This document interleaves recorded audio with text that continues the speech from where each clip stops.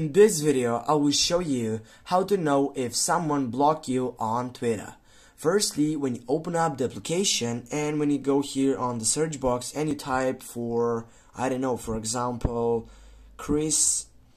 and then that Chris site, which is also mentioned on the name that you want to get it up into this section, and if here it doesn't appear on your site, this could be a possible thing to take up and then take a look that maybe he blocked you on that site. But also, if you, for example,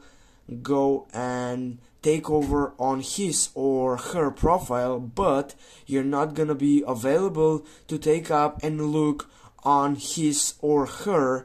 tweets, on her or his media, on tweets, also on the following button, and also you're not gonna be available to take up and choose between all these section on this list, and also you're not gonna be available to send him a message or her. This is the reason why you can take over and simply check out if someone blocked you on Twitter. These are the two solutions how you can get it